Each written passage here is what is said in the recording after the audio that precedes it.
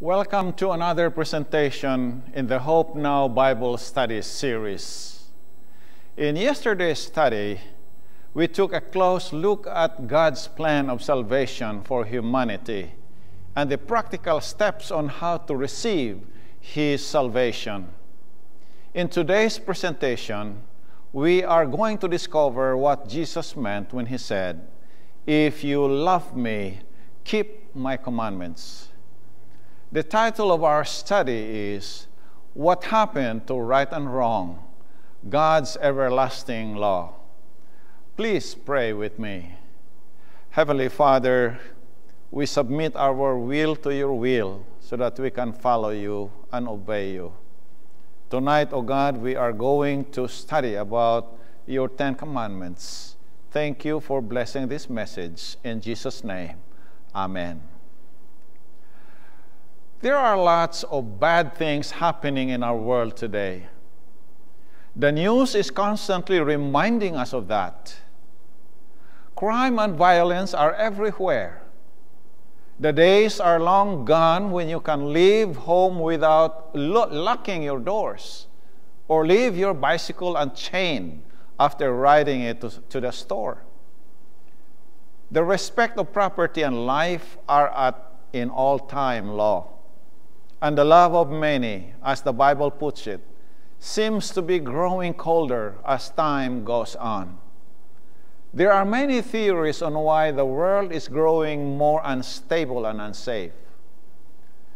Some people point to disturbing trends in society, such as the self-centeredness that has increased with the rise of social media and the internet.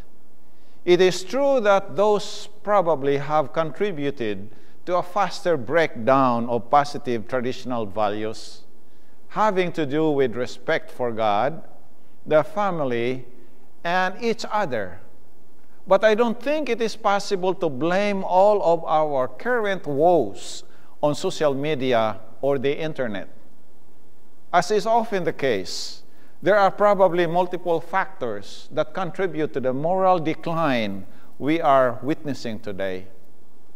One of those factors that is contributing to the decline may surprise you. And what is that? It's the church. And when we say church, we're talking about Christianity in general. How is it possible that Christianity is contributing to the moral decline in the world today? Because there is great confusion in the church about what is right and what is wrong.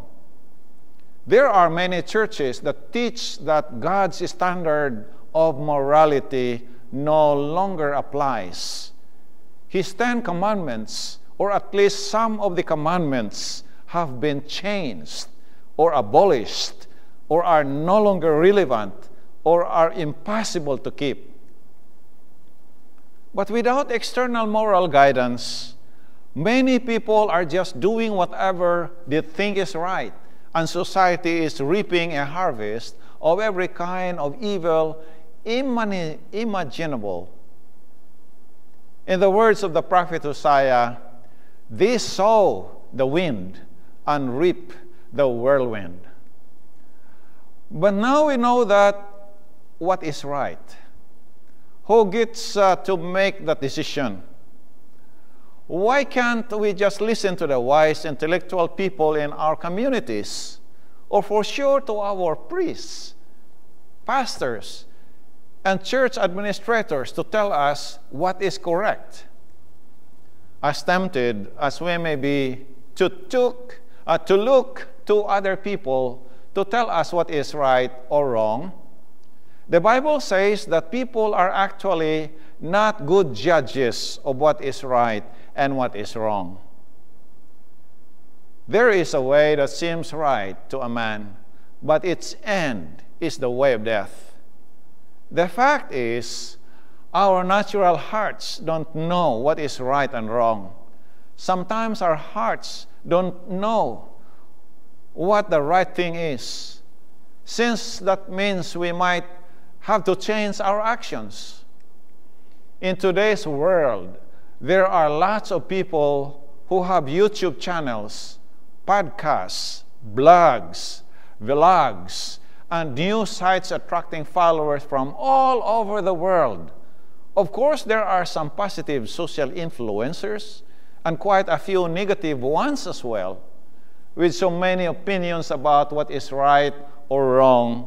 It becomes a challenge to know who or what to believe. And there is great danger when we look to others to find out what is right and wrong, because by doing this, we can easily be led astray. The Apostle Paul talked about the very times we live in when he said, "For the time will come when they will not endure sound doctrine, but according to their own desires. Because they have itching ears, they will heap up for themselves teachers, and they will turn their ears away from the truth and be turned aside to fables." Media influencers, popular priests or pastors, ethical philosophers, and many other voices are all pointing people in different directions today. Many of these influencers say that no rulers are really needed. What's most important is to just follow your heart and discover the truth that is inside of you and that will set you free. The Bible calls that kind of loving lawlessness, and lawless living doesn't lead to freedom. It becomes evident pretty quickly what happens when a society throws out the rules. Have you ever driven in a county where traffic signs and signals didn't really exist? A place where people are, in essence, free to drive however they wish? I have, and I have seen it. It's chaos. There is no true freedom when there are no rules. Just as governments have traffic laws to rule the road so that everyone's journeys are peaceful and safe, God's government has a law to rule the life so that life's journey will be one of peace and safety. And that law in the Bible is known as the Ten Commandments. The story of how God put this law in writing takes place after God led the children of Israel out of Egypt. One important thing to note here, it's not that the Ten Commandments didn't exist before God gave the Israelites this law. Actually, His law had been in place since creation. We see evidence of people keeping or breaking those commandments long before they were ever written in stone. It's just that the commandments were given to God's people in a very special way at a place called Mount Sinai after they had been freed from slavery in Egypt. The Lord came down to meet them and said, "I am the Lord your God who brought you out of the land of Egypt, out of the house of bondage."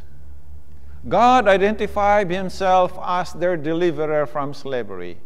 He was the one who had opened up the Red Sea before them. He was the one who was leading them to the new land and a new life. He wanted them to trust Him and believe that He knew what was best for them. One of the first things God did was to give them rules to live by. If they followed them, obedience would bring such peace and happiness into their lives. These 10 short commandments summarize how God wants us to relate to Him and how He wants us to relate to each other. The 10 Commandments really show us what God is like, what His character of love is like, and again, how He wants us to express ourselves to Him and to others. Let's take a quick look at the list of 10 Commandments God gave to Moses on Mount Sinai. Some of the commandments are longer than what we read here, but here is a summary of each. First commandment, "You shall have no other gods before me." Second commandment, "You shall not make for yourself a carved image. you shall not bow down to them. Third commandment, you shall not take the name of the Lord your God in vain. Fourth commandment, remember the Sabbath day to keep it holy. 6 days you shall labor. But the seventh day is the Sabbath of the Lord your God. Fifth commandment, honor your father and your mother. Sixth commandment, you shall not murder. Seventh commandment, you shall not commit adultery. Eighth commandment, you shall not steal. Ninth commandment, you shall not bear false witness against your neighbor. And the 10th commandment, you shall not covet your neighbor's house, you shall not covet your neighbor's wife, nor his male servant, nor his female servant, nor his ox, nor his donkey, nor anything that is in your neighbor's. To show how important and permanent these are, look at what God did. And when he had made the end, speaking of him on Mount Sinai, he gave them the 2 tables of stones, the 2 tablets of stone inscribed by the finger of God. Even though this was the first time God gave his law in written form to humanity, the principles of this law had obviously existed from all eternity.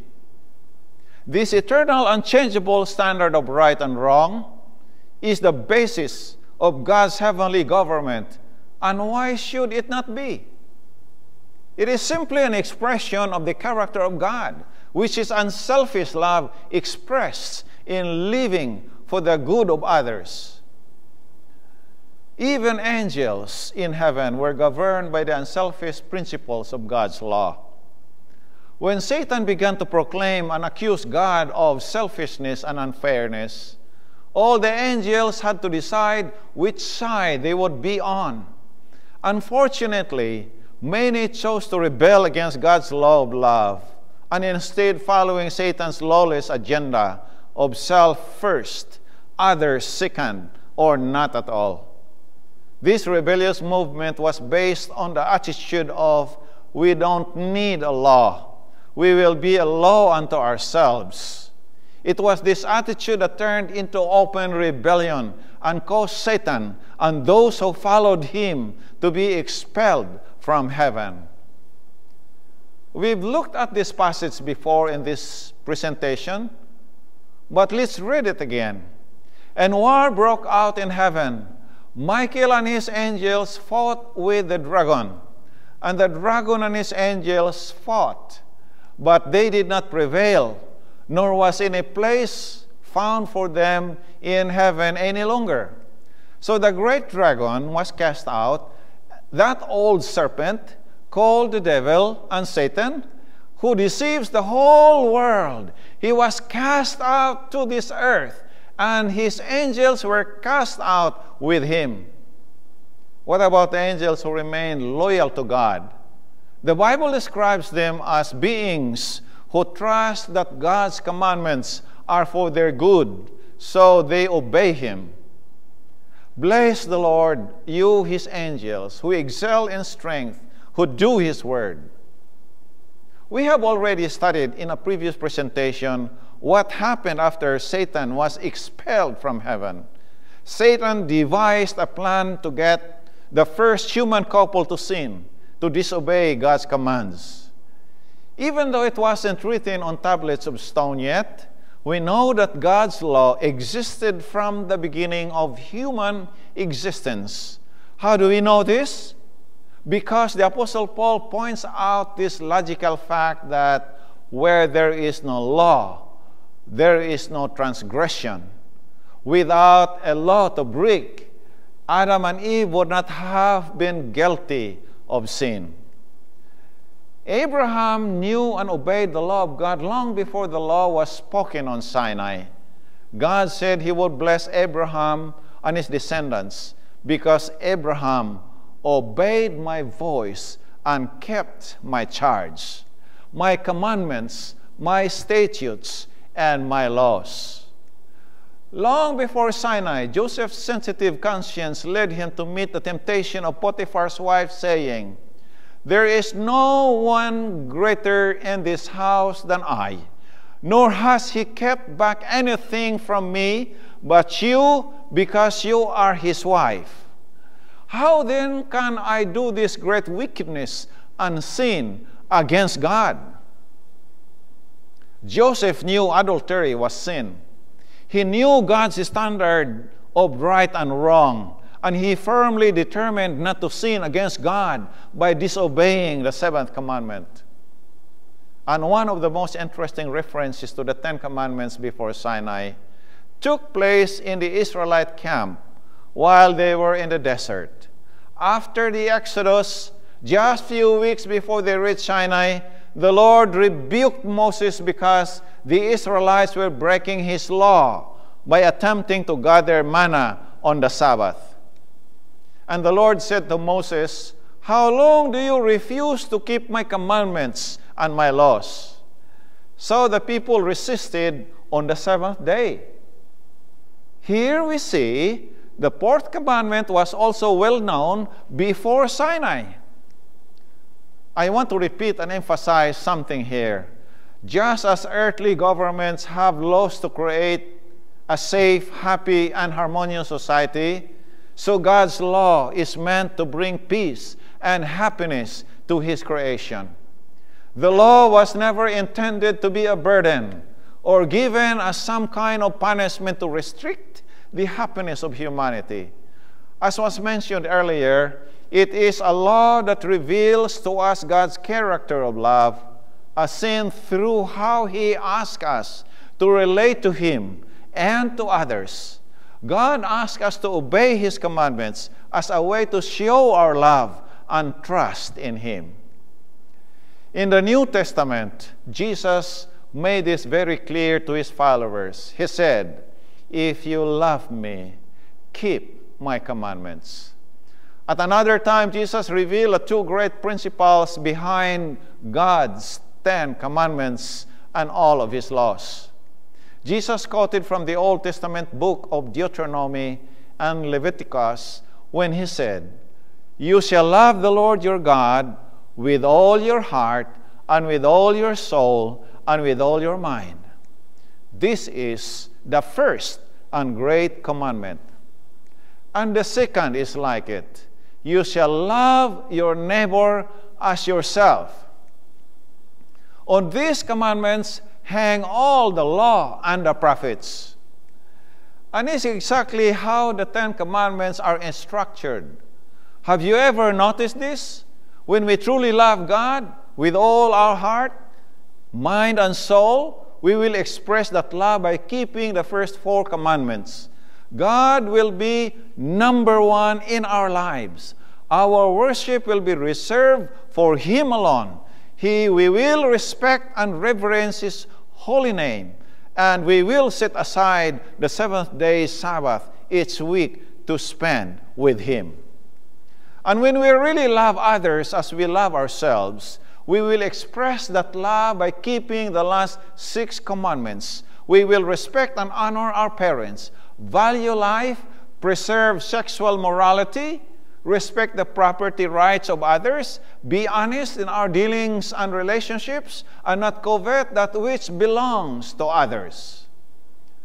When we do these things, will our lives be the richer and better for it? Guaranteed. The 10 Commandments are not a fence to keep happiness out. No way, no way. They are a wall of protection intended to shield us from the pain and sorrow and guilt that selfish living causes. God intended that his law would ensure everyone's freedom and safety as we live life in communion with him and with one another. I love how God expressed this concept here in Deuteronomy. He said, "Oh, that they had such a heart in them, that they would fear me and always keep all my commandments always, that it may be well with them and with their children forever.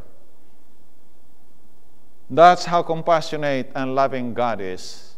You see, just as engineers build guardrails on bridges and mountain roads to protect us from danger, God gave us His law to protect and guard us on the road of life. There is another important reason why the law was given, and that is stated here in Romans. For by the law is the knowledge of sin. A little later in the same book, Paul wrote, I would not have known sin except through the law, for I would not have known covetousness unless the law had said, you shall not covet. Let me illustrate it this way. The story is told of a princess who had been led to believe by her subjects that her beauty was unsurpassed. However, one day, a trader came to her village and sold her a mirror. When she looked into the mirror, she was horrified by her appearance and smashed the mirror in pieces. God's law is like a mirror. As we look into it, like the princess, we may not be pleased with what we see, but trying to destroy the law or ignoring it won't change our condition. While the law can show us the problem, it is not the solution. The law cannot give power to overcome sin or remove our guilt. The law cannot give life. It was never designed to do that. God's law points out our sinful condition for one very important reason, and that is to show our need for a Savior. It is the Savior who gives life and not the law. The Apostle Paul said it in this way, if there had been a law given which could have given life, truly righteousness would have been by the law. But righteousness is not from the law. Righteousness comes only through Jesus. If the law could save us, Christ didn't need to die. But listen carefully. If God's law was not important, God could have just changed it or done away with it, and humanity's guilt would have been excused by God's law. But God's law is very important because it shows us our condition and our need for Christ's righteousness to cover us, since we do not have any of our own. So no, unlike what some priests and pastors are teaching today, Jesus' death on Calvary did not do away with the Ten Commandments. The only way we know what sin is through the law. Sin is defined as the transgression of the law. So here's the question. Is there sin in the world today? Is it sin to commit adultery? Is it a sin to steal, murder, or dishonor your parents? I hope you answered yes. If there is sin, then there is still a law. There is another reason why Jesus could not have abolished the Ten Commandments at the cross. And you know why? As we have already stated, if there is no law, then there is no sin today. Because sin is a transgression of the law. But it goes farther than that.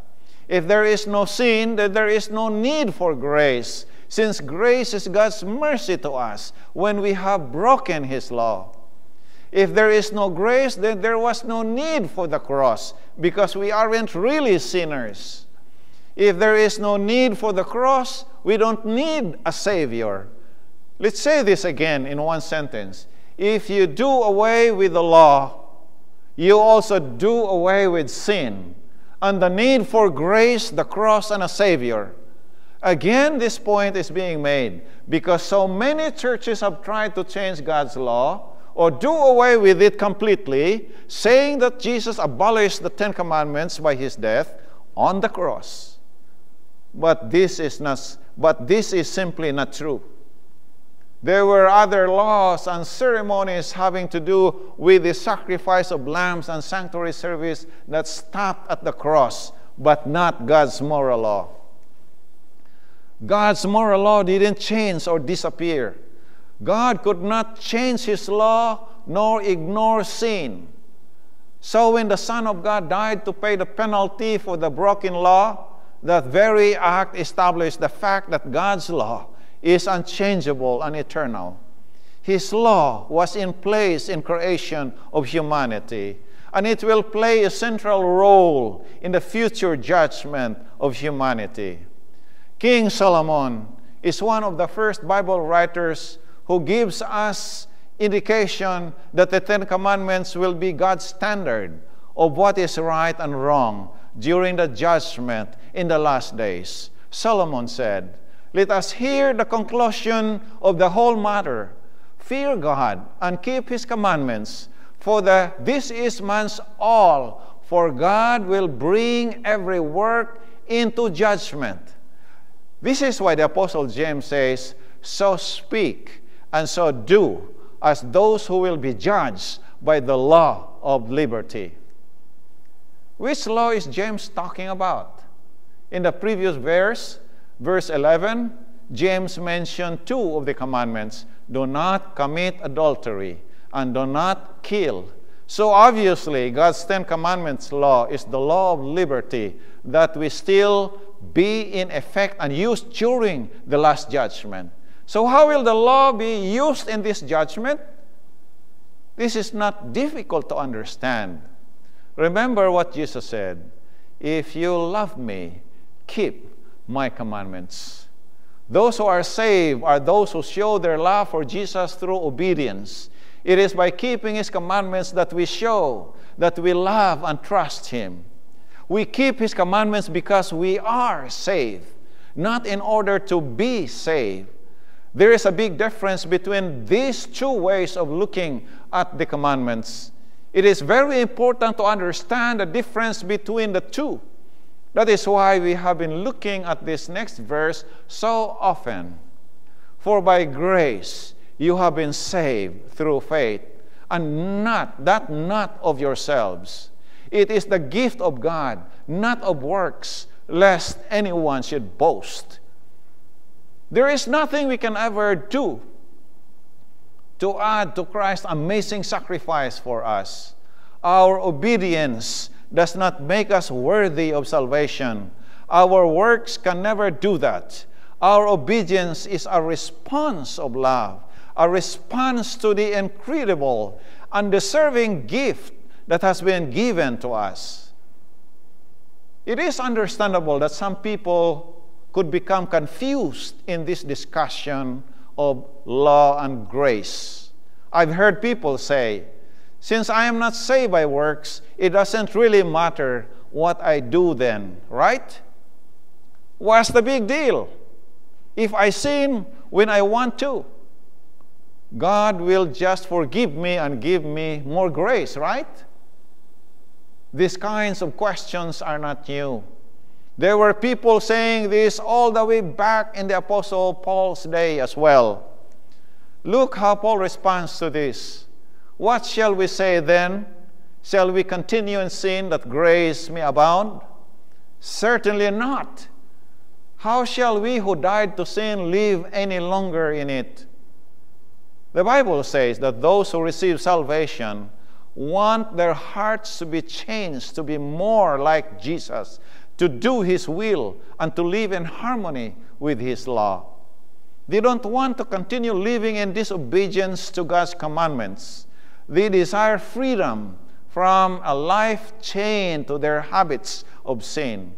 They don't want to live in sin any longer. It's like this.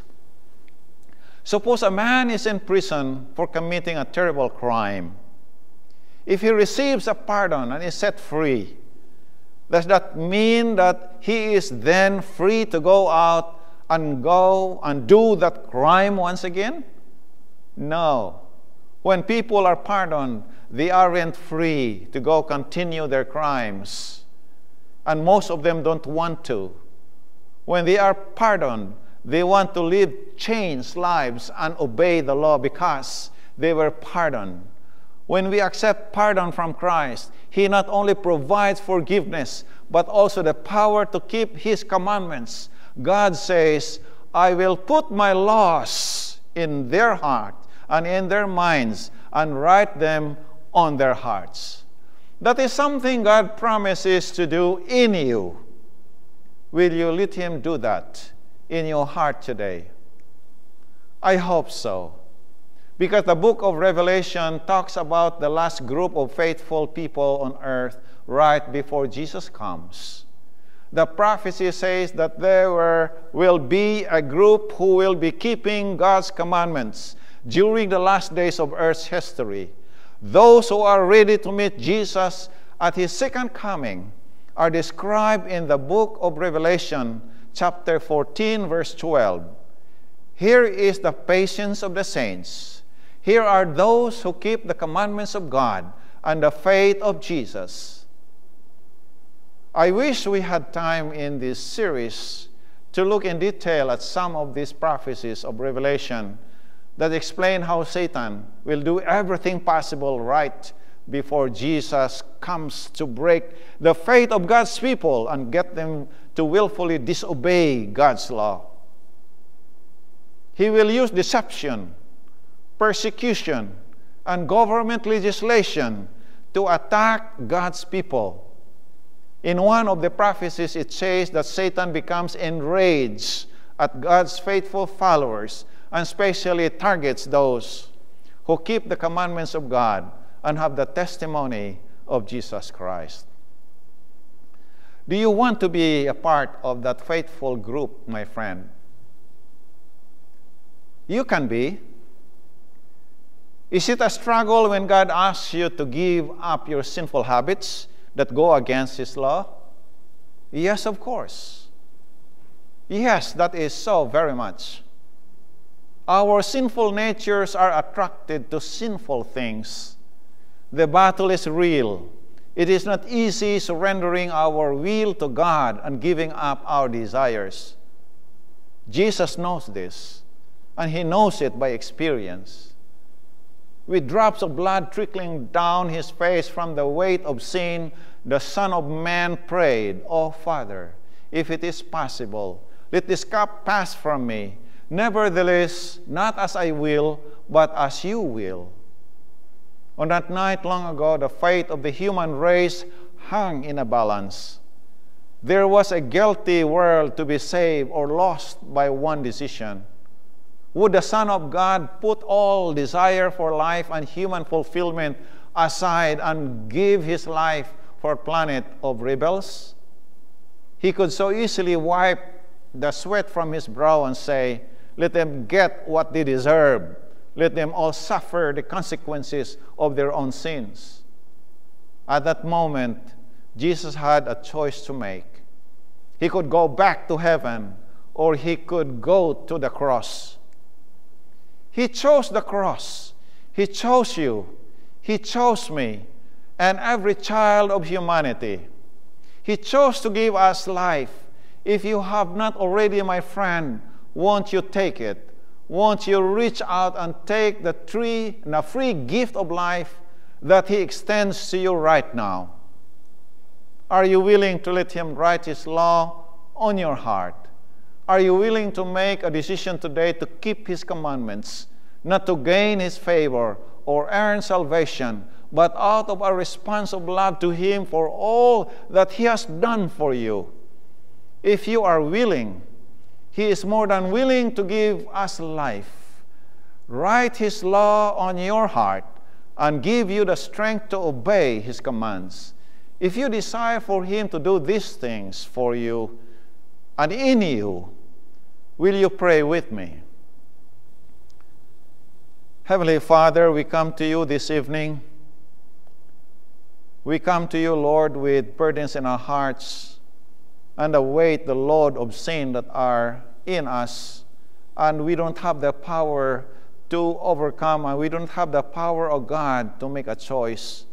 And so we pray that you will come into our hearts and give us that will to change, and give us that will to obey your law, and give us, O Lord, your grace so that we can continue to face you, O God, and receive blessings from you.